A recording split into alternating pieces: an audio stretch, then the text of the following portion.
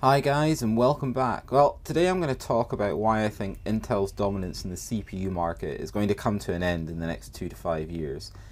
Now, when I say CPU market, I'm not just talking about the desktop or consumer market that we all get so excited about, but I'm also talking about the data center market that accounts for a large amount of the income Intel currently receives. Now, before you start saying, come on man, that'll never happen. Well, it can. No company is too large to fail or too large to lose market share. And there are a number of reasons that I think this is a real possibility in the coming years. But to understand why, I think we're going to have to look at the markets that Intel currently serves CPU hardware to. First, let's look at the consumer or desktop market. Now, Intel calls this the client computing group when they're reporting revenue. This includes everything from a laptop you might pick up in Best Buy all the way to the $1,700 6950X 10-core beast.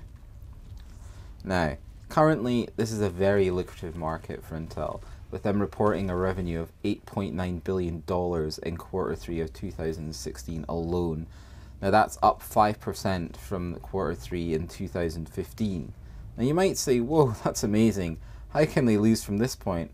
Well, there's a couple of things I think we need to think about to truly understand why I think this market share is going to be eroded.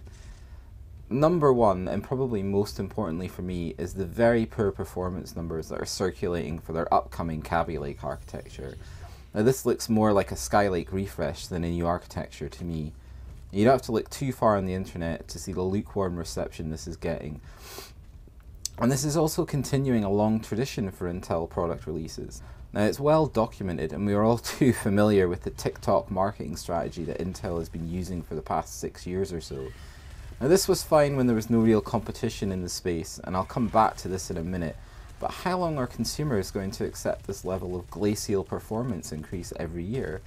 And what's worse is that even when a new architecture is released, the previous one still holds the majority of its original retail price, begging the question, why should I upgrade?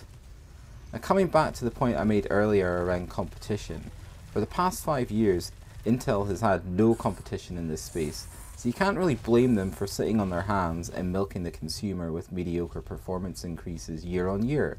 I mean, let's be honest, they're a business, and they're there to make money like any other company is. Recently, however, AMD announced their Zen architecture, which on the face of it looks like it will be able to compete toe-to-toe with the latest Intel offerings. This is exciting not only because consumers will now have a choice to make when they're purchasing a CPU or pre-built machine, but also because of AMD's historical pricing behavior being very aggressive at launch. How are Intel going to respond to this? Ultimately, it will all play out next year, but it seems a strong possibility that for the first time in almost a decade, Intel may see their market share in the consumer sector start to be eroded. So that's just one market space that I think Intel could face large challenges in 2017. The second is what they call the data center group, which most of us would now know as the server space or deep learning space. In Q3 of 2016 alone, they reported a revenue of $4.5 billion. Now that's up 10% from the same quarter in 2015.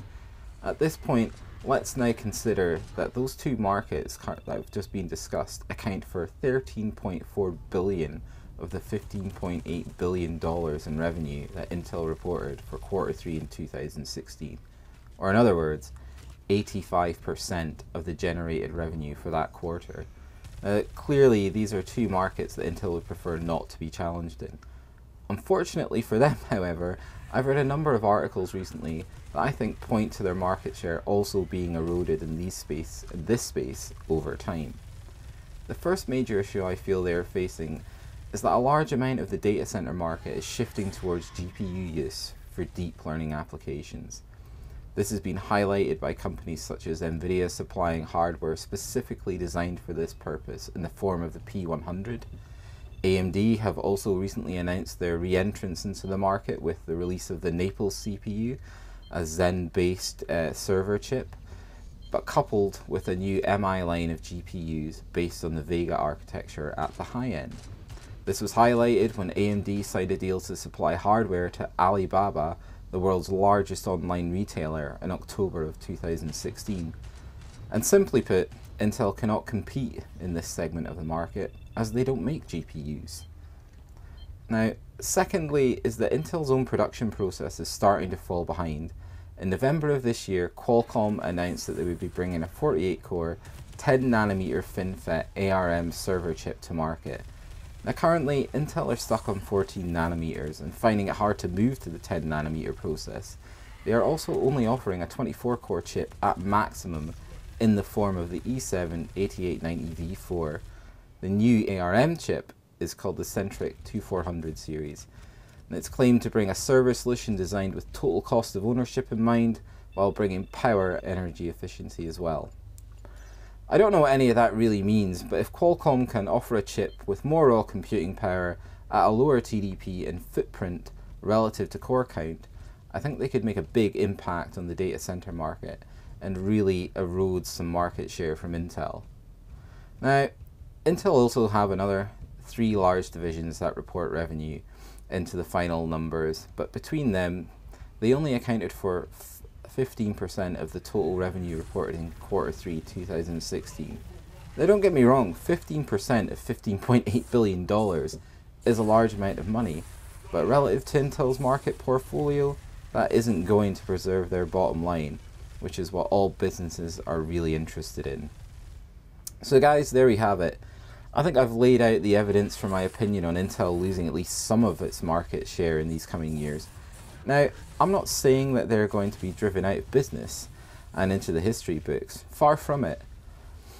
But I do think that Intel will be entering largely uncharted waters for them due to the dominance they've enjoyed in all the markets they've served for the past decade.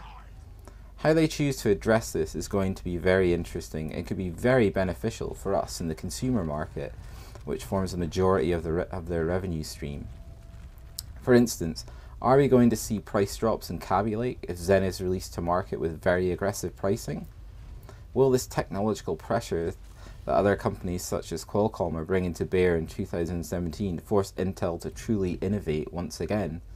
Guys, I don't know what is going to happen, but I'm looking forward to the fight that will develop in 2017 for our hard-earned cash. Well guys, it's time for me to wrap this bad boy up. Now I'd just like to take this chance to say thanks to everyone who supported me in the channel during 2016, and you know, you've made it a really great year for me. I can't wait for 2017 and the changes I've got planned and you're going to be involved in.